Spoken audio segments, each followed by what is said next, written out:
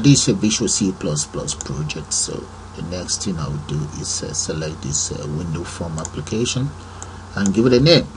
The project is all about text to speech, so text underscore to underscore speech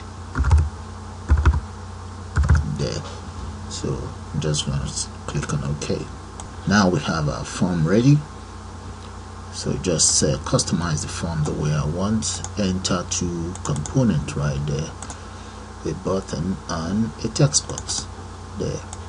Will now be modified. Let me change the font size right here. Change the font size to about 20. Yeah, that's good enough. Now change the content or the text content of the button to speaker. Just enlarge it so that you guys can see that. Good. Now I will now customize this to multi-line and just enlarge it a little bit. Yeah, that's good enough. The window state of this form, let me change that to, I'll change that to maximize. Window state, you can see that it's changed to maximize. Alright, now once that is done, right click on the name right up there and select reference. Once it's selected, add new reference and scroll right down, look for the system speech, which is right here. Look at it. Select system speech, and that's it. It's added to your reference area. Click on OK. Now double click on your form, scroll up. Once you get to naming space or namespace, you might as well just copy. You can copy as follows if you want. Okay, and make sure you enter your using namespace system, double column, and you look for, what you look for now is your speech.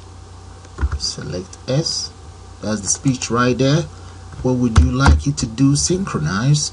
Enter double column again, and this info text will drop down, and enter that, and make sure you enter semicolon right at the end. Scroll right down or go back to the form, double click on the button, press enter maybe once or twice. Now enter the following lines of codes right here. Okay, I'm going to say speech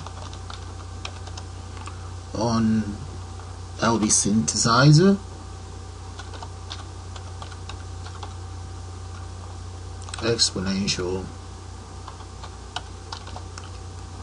equals GC new, and I might as well just copy the synthesizer right here. Copy all of those and paste it right here.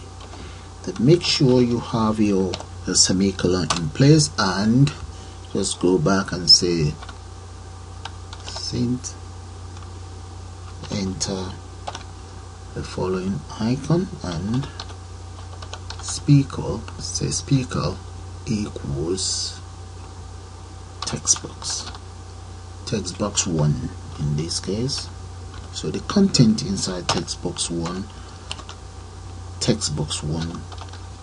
or the system will actually read whatever content is inside text box 1. Well, let's just correct this quick. Yep, that's fine. Now let's run the system. So click on start right there. So let's get some content in there.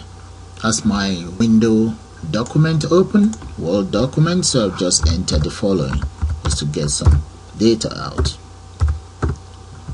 Okay, there, I think that's good enough. Now I'm just going to copy all of the above, copy that, paste it right in there, ask the system to read it. Video provides a powerful way to help you prove your point. When you click online video, you can paste in the embed code for the video you want to add. You can also type a keyword to search online for the video that best fits your document. To make your document look professionally produced, Word provides header, footer, cover page, and text box designs that complement each other.